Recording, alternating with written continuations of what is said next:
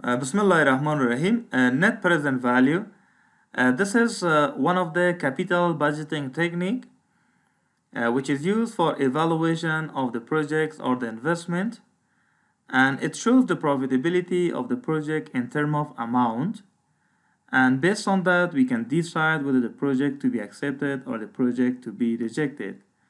Or even if we have several projects in our hand, then based on this method we can decide which project is the best. Any project which give more profitability for us, so then we will select that one, right?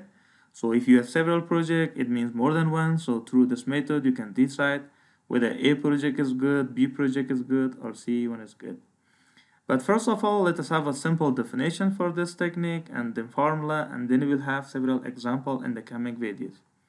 First of all, what is the definition of this one?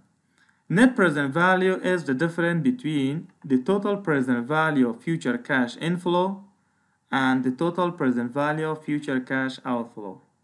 If you write down this definition in the form of a mathematical way, so you can say NPV, or net present value, is equal to the total present value of inflow minus the total present value of outflow. It means, first of all, you have to take the present value of all inflow. Inflow from the project means the revenue which you receive. Suppose for how many years you may receive, it depends on each project. Suppose you receive inflow for year 1, year 2, year 3, year 4, and so on. So first of all, you have to take the present value of all these inflows. And after that, take the present value of all outflows. Then, from the present value of all inflow, you have to minus the present value of all outflow, right? So from present value of inflow minus present value of outflow, whatever is the result can be called as what? As an NPV. And of course, the result is in the form of the amount. The amount can be positive or the amount can be negative. Then we will decide based on that one. If you write down this definition in a better way in the form of a formula, you can say like this.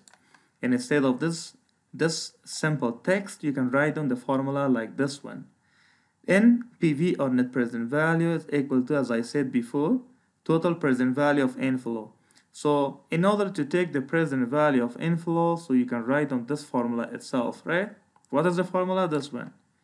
C1 divided by 1 plus I plus r in the power of 1 plus C2 divided by 1 plus r in the power of 2, C3 divided by 1 plus r in the power of 3, and so on up to Cn divided by 1 plus r in the power of n. In this formula, C means the inflow from the project. If inflow is in the year 1, end of year 1, then that one should be discounted for 1 year. What is R? R means the discount rate, R means the cost of capital, hurdle rate, interest rate, whatever you can call, it is that one. Sometime instead of R, you can write down I as well, right? So this is simply, we can say the discount rate. So if you receive the inflow or income at the end of year 1, so you have to discount it for 1 year. If you receive income at the end of the second year, you have to discount it for the second year, for 2 years. If you receive inflow at the end of the third year, so you have to discount it for 3 years. And so on. If you receive income at the end of n years, so you have to discount it for n years, right? Then the result of this one will show the present value of inflow, the total present value of inflow. After this inflow, so you have to minus the total present value of all outflow.